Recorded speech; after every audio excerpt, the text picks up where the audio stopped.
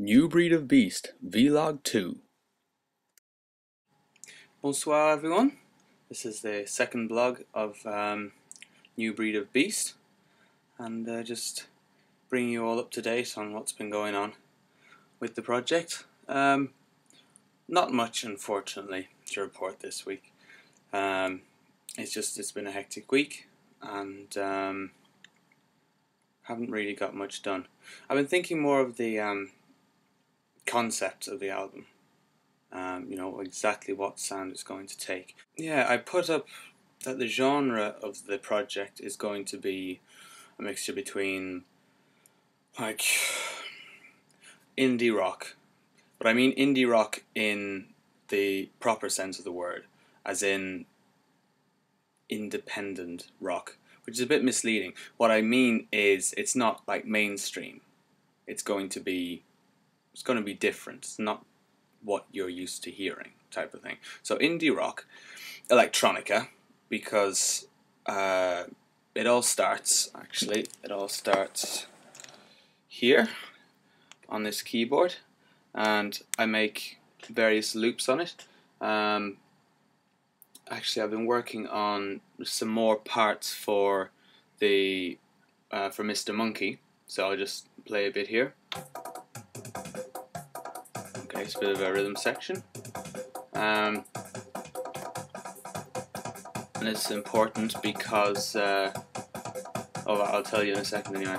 So anyway, they start on here, and they're done by computer, so the process is electronic, and some of the sounds, you know, I have synths on it and all the rest of it, so it is slightly electronic as well.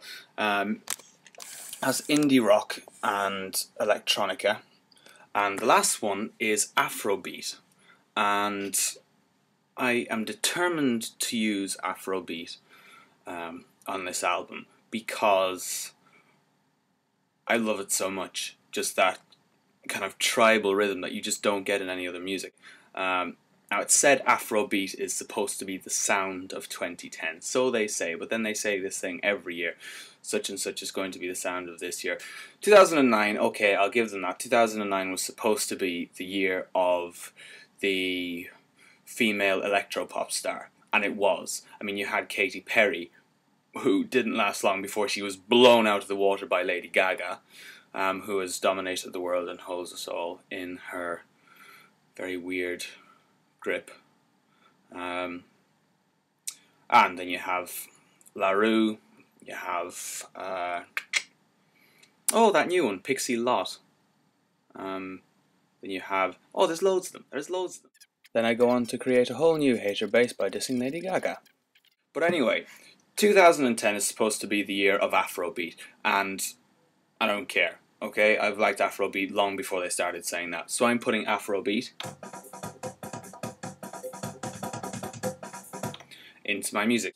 I'm listening to an album at the moment called Solid Air by a Scottish, I think, folk singer-songwriter called John Martyn. And this album, I'll put a picture up, is incredible. It really is.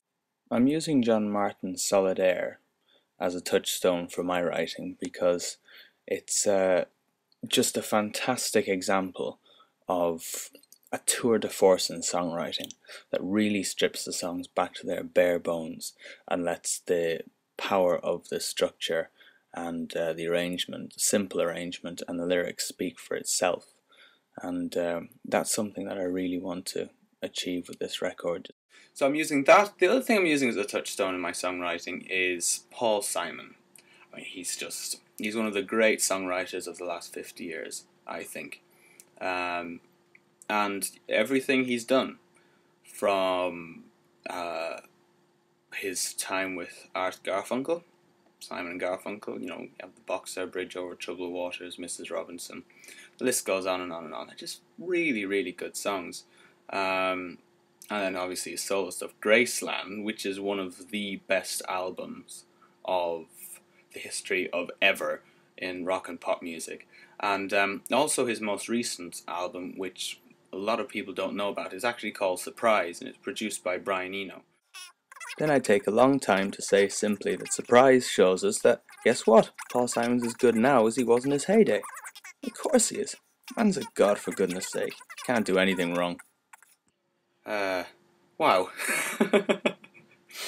It's something else, it really is. So, Paul Simon's Surprise and John Martyn's Solid Air. Really recommend those two albums. Unfortunately, I don't have much to tell you about my project at the moment. One thing I am trying to do actually is I'm trying to be able to play the songs on guitar alone, guitar and vocals, so that I can bring them around and show people before the album's actually done. And I have an idea for another song. No vocals have been written. It's just a very simple kind of sliding guitar, not slide guitar as in with a bottleneck, but sliding guitar pattern, and hopefully that'll be turned into a song. At the moment I'm focusing on Mr. Monkey because I've done this before. I've started one song and I've kind of left it to the side, and then I've started on another one, and I've come back to the first one and finished it in a hurry, and it hasn't sounded as good as it might have. So I'm concentrating on Mr. Monkey. I played you the rhythm before.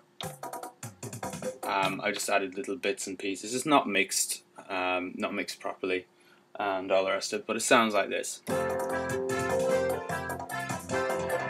It's the verse.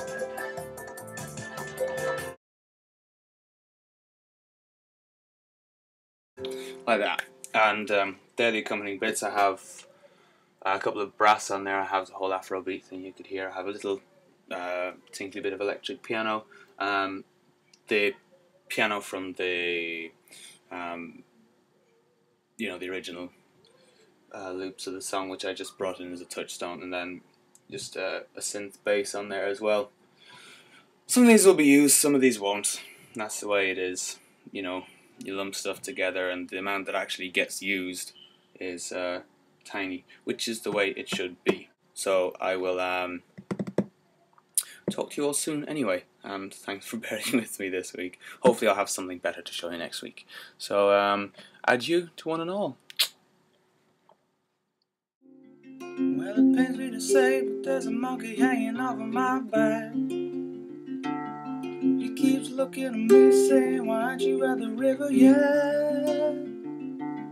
He keeps dragging at my heels, trying to get me to go to the water. What makes you think, Mr. Monkey, that I wanna go and get wet?